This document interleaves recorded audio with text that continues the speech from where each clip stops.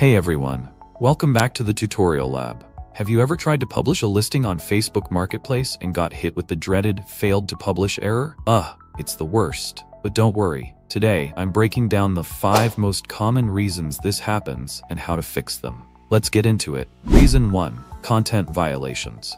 Facebook is super strict about its community standards. If your listing has anything inappropriate like abusive language, banned items, or sketchy images, it won't get published. Always double check that your content aligns with the rules before hitting publish. Reason 2. Expired access token. This happens if your session has expired, which might be due to a password change or long periods of inactivity.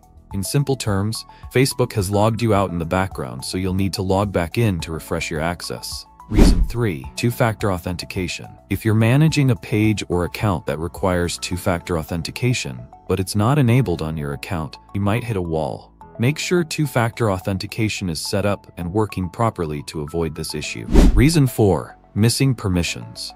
If you're managing a business page or posting on behalf of someone else, you might not have the right permissions, like manage pages.